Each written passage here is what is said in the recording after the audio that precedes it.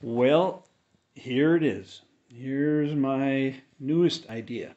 Okay, the idea is to use water as a cooling agent instead of refrigeration. So here is what used to be the condenser. And that's on the outside of the building.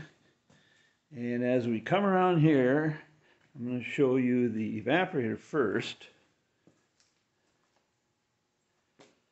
And this is what's normally in the inside of your house.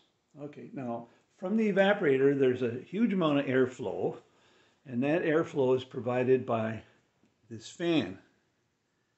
And this fan is connected to this motor, and this motor is also connected to a large fan that circulates the outside air through the condenser to cool the refrigerant originally, but it's going to also provide an additional source of cooling excuse me, from the water.